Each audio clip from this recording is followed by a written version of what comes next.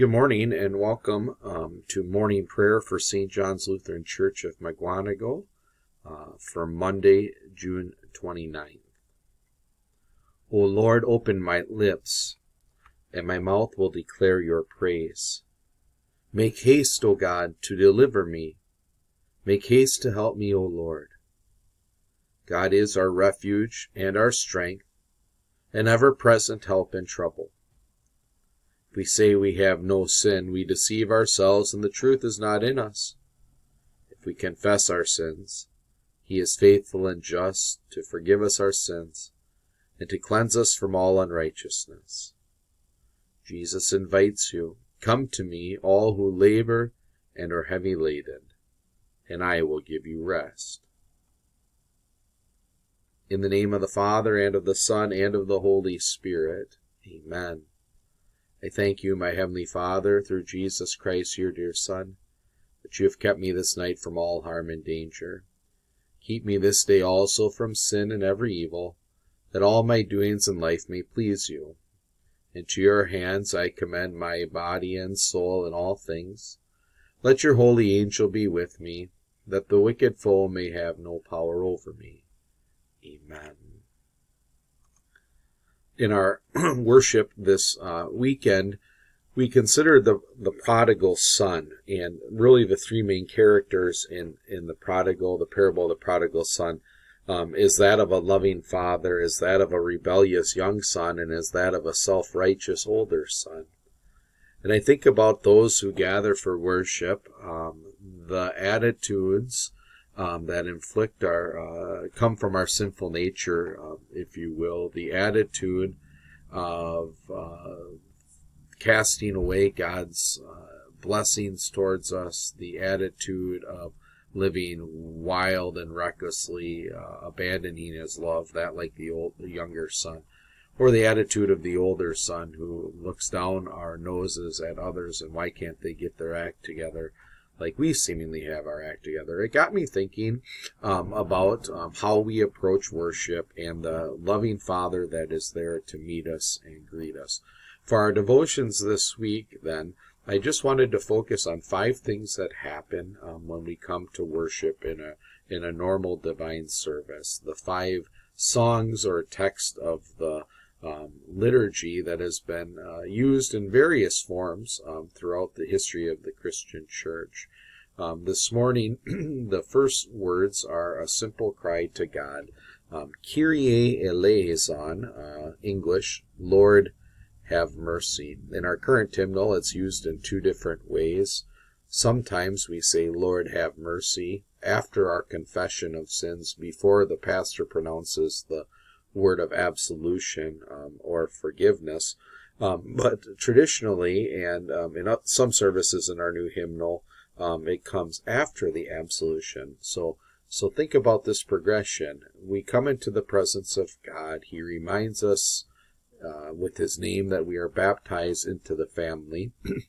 We say to him, we don't belong to the family, not by nature, and not by our actions. Actually, this past week, our thoughts, our words, and our deeds have proven it again, Lord, that we do not deserve to be called your child. His answer then is Jesus. His answer then is, I know. His answer then is, I have sent my dear Son, and in his name I forgive you all of your sins. In that forgiveness, in that absolution, then, the church continues to cry out, Lord, have mercy.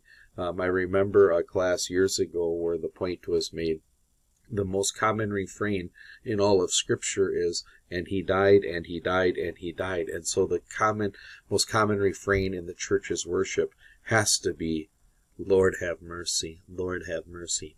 Even as a forgiven child of God, even with the last thing stuffed into our ears in the service of you are forgiven, the next thing out of our lips, Lord, I still need your mercy. So this is what we pray. This is from the service of Word and Sacrament. See how timely this prayer is. For all that we need in life, and for the wisdom to use all your gifts with gratitude and joy, hear our prayer, O Lord. And the congregation cries out, Lord, have mercy. All that we receive from you, dear Lord, physical and spiritual blessings, that we would receive them and use them with thanksgiving and joy. Lord, let that fill our day. Lord, have mercy.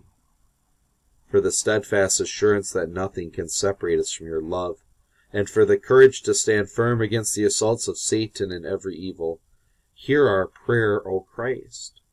How much is there that would separate us from his love? How much is there that would cause us not to stand firm? The assaults of Satan and every evil. We continue to cry out, Lord, have mercy on us. Let Romans 8 continue to ring in our ears, that nothing in all of creation will separate us from your love. Lord, have mercy on us. Christ, have mercy on us. For the well-being of your holy church in all the world, and for those who offer here their worship and praise, hear our prayer, O Lord. The Lord Jesus promises where 2 or 3 gather, there he is with them. And yet we know that throughout this world, the holy Christian church, the communion of saints, that the Lord would bless the church with well-being, that he be with brothers and sisters who are facing persecution and trials and troubles of all kind throughout the world, and those who call St. John's Lutheran Church their home. Lord, have mercy on your church. Lord, have mercy. Christ, have mercy. Lord, have mercy is a prayer that the Christian offers. It is a daily prayer, for in the mercy of God and by his forgiving love and Christ alone do we live and move and have our being. Lord, have mercy on us. In the name of Jesus, amen. In the morning, O Lord, I call to you. Be merciful to me and hear my prayer. Lord, have mercy. Christ, have mercy. Lord, have mercy. Our Father, who art in heaven, hallowed be thy name. Thy kingdom come, thy will be done on earth as it is in heaven. Give us this day our daily bread, and forgive us our trespasses, as we forgive those who trespass against us. And lead us not into temptation, but deliver us from evil.